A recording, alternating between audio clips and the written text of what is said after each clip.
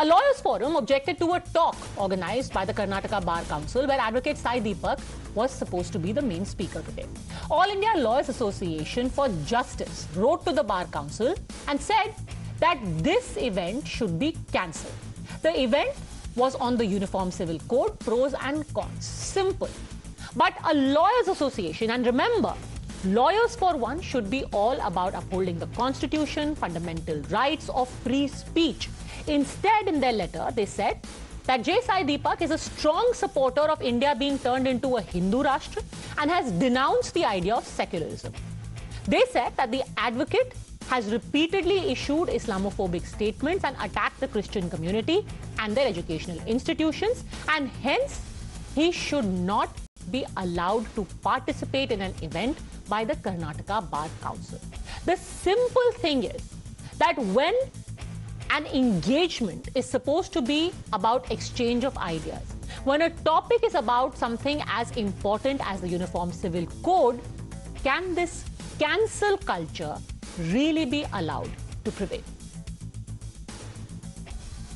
Of course, I speak about Hindutva because I'm exercising my rights under the Constitution. So I don't see how that makes it unconstitutional, and I don't see how that's hate-mongering. So the broad outline will be the origin of what we know as Anglo-Shastric law in terms of codification of Hindu law under the British establishment. And as you can see, the outline is as academic and as topical as it gets. This is all about the subject. At least 45 minutes will be given to the audience. Let them ask questions. Okay, Dr. Anand Ranganathan continues with us. We are joined by Abdul Razzack Khan, political analyst, and Sanket Yenagi, advocate. So tell me this at the outset, Sanket Yenagi. You are from the Congress. You are all about engagement, mohabbat ki dukaan. Why can't a lawyer participate in a discussion on the Uniform Civil Code? Firstly, this cancellation culture has itself its own history in India. Be it on 1st of May 2020, there was a cancellation of Mr. Sai Deepak's speech in Jamia Millia Islamia, and subsequently at St. Stephen College about the same person, on the same ground that his statements, most of them, are leading to certain controversies, leading to certain disturbances. Similar is the history in India. So he shouldn't be hosted. No, on 21st of what August, you say may lead to controversies. Does that mean you lose your right to speak? So let me come back to this. On 21st of August 2022, a stand-up comedian, Mr. Munawar Farooqi show was cancelled in Bangalore. On 26th September 2022, Atul Khatri's stand-up comedian, his show was also cancelled.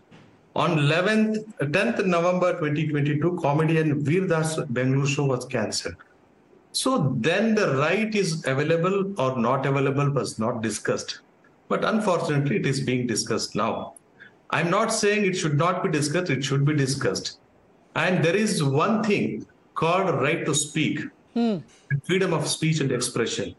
There is another thing in the same provision that there is a reasonable restriction. Okay, so let's take it one by one. J Sai Deepak is now live with us. Sai, when Munawar Farooqi is cancelled and arrested, nobody talks about free speech. Or when you have Atul Khatri's, another stand-up comedian's show being cancelled, nobody talks about cancel culture. But when you do, it becomes an outrage. Why? Cancel culture begets cancel culture is the argument. I'm grateful to all those people who send the love letters to the Karnataka State Bar Council, because thanks to those letters, the event has been a fabulous success. A hall of 400 people had aisles overflowing with people. It was attended by close to 700 people. Students from across Karnataka who were students of law participated in the conversation.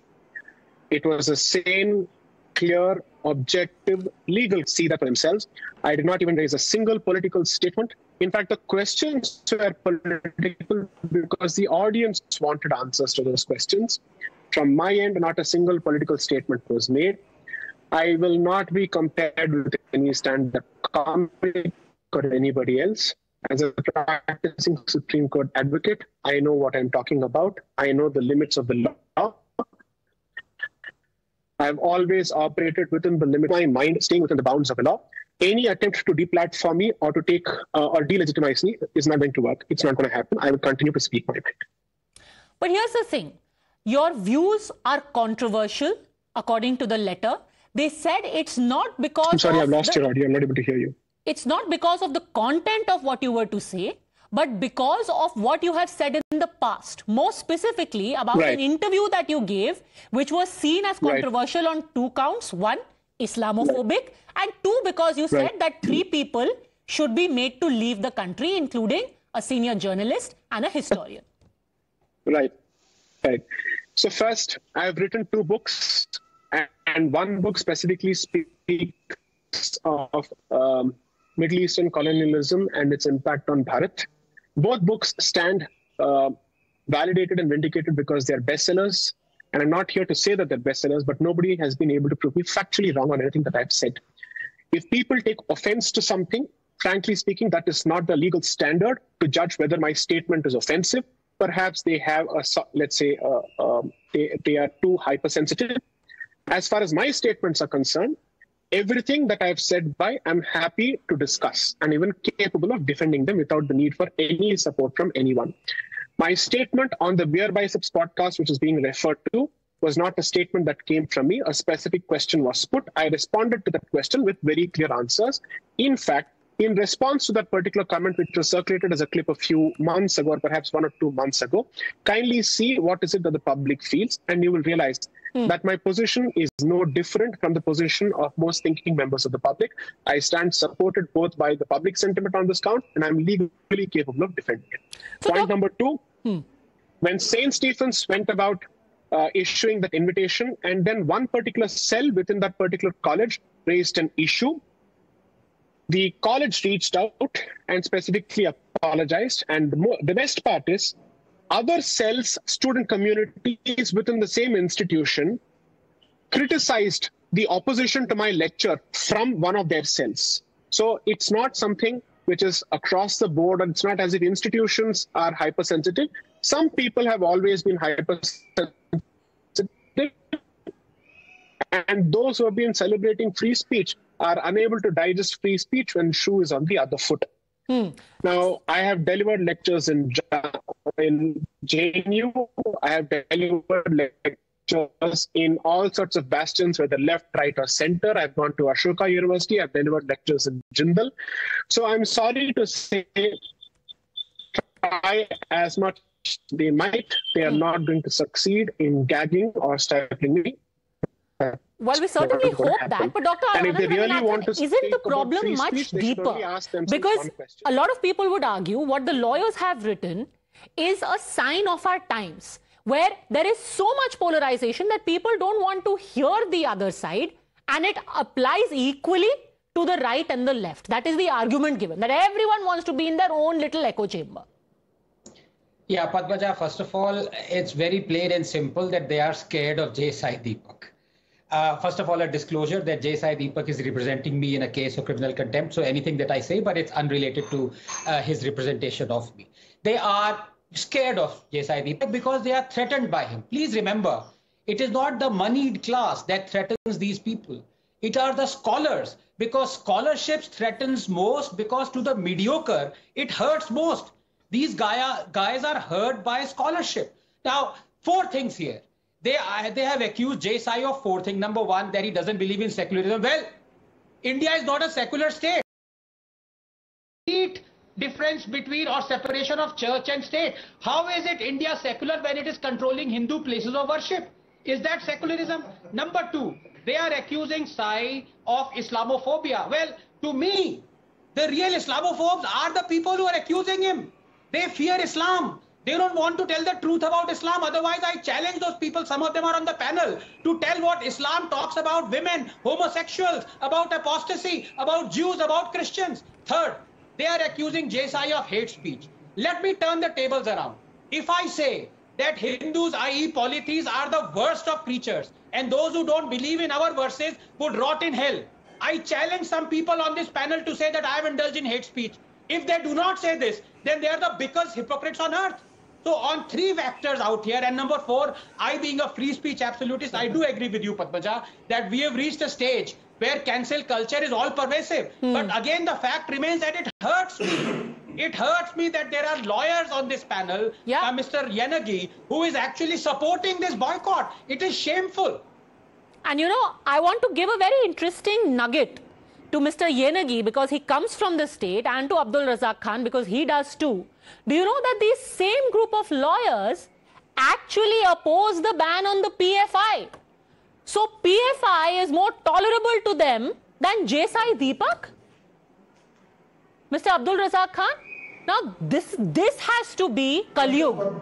Padmaja ji, first off, Padmaja ji, firstly, I think Anand Ranganathan ji should have been recused from this debate because he is J Sai's client. He shouldn't have actually participated in this debate because he will definitely be biased. Sir, I bow before your legal wisdom, but can you come to the topic? For Justice was worried. The Association of Lawyers for Justice was worried about the audience. Okay, Anand ji, please, it was just, take it to the right hand, just a joke, please. Padmaja ji, the Association of Lawyers for Justice was very much worried about the innocent audience, the law students who would be listening to J Sai Deepak, who is a crusader of a Hindu Rashtra, making this great secular nation a Hindu Rashtra, first of all. Secondly, secularism according to him is bullshit. This is the word he's been used in a YouTube channel. Apart from this, we have heard even CAA. No, it is not from me. I am sorry. It is okay, very quickly, I want to take a response because Sai, you eventually ended up making that lecture. Did you completely brainwash the innocent law students? Sai, can I take 5 seconds? Okay, 5 seconds, Dr. Ranganathan, then you.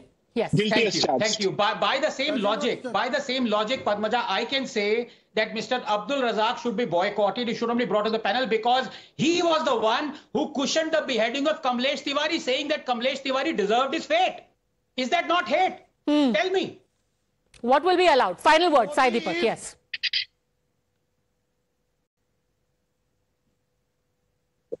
No, so I've been accused of indoctrinating and brainwashing. If I'm capable of brainwashing them, guilty as charged. All right, I will leave it at that, in the fond hope that we do not reach a point where everyone is in their own silos and only listens to what they want to hear. That really is the beginning of the end. Thanks very much, all gentlemen, for joining me.